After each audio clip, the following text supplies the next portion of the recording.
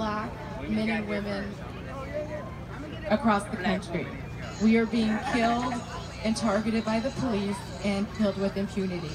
And right now we are in a fight for justice. Kayla was killed by Berkeley Police in what was used to be one of the progressive, cities in the world.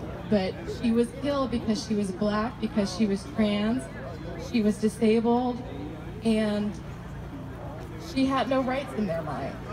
So Kayla was an artist too. She was a poet, so I'm going to read one of her poems. It's called My Outer Skin, and this was a poem that was published when she was 16 years old.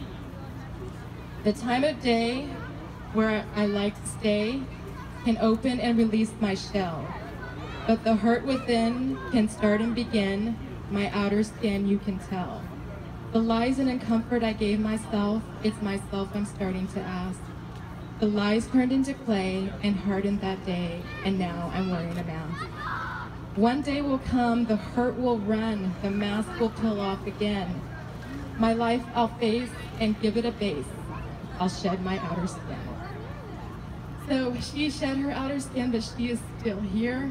We're still fighting for her. It's been 4 years, so justice doesn't come quickly and it doesn't come easy, especially if you're a minority and you're not in a protected class. And as far as I can tell, that's pretty much a lot of people here. So we need to stand up to police brutality. We need to defend the rights of people who are disabled, who are in a mental health crisis. How many times have you heard the story, well, my loved one needed help, I called the police because that's the only one I can call.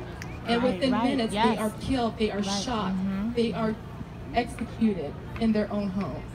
And that's exactly what happened to Kayla. So we are finally getting our day in court, October 23rd in federal court.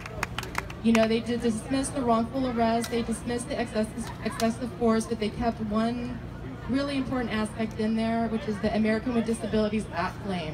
And that basically means that police can't go into your home and do whatever kind of bullshit they want to do, especially if you're disabled.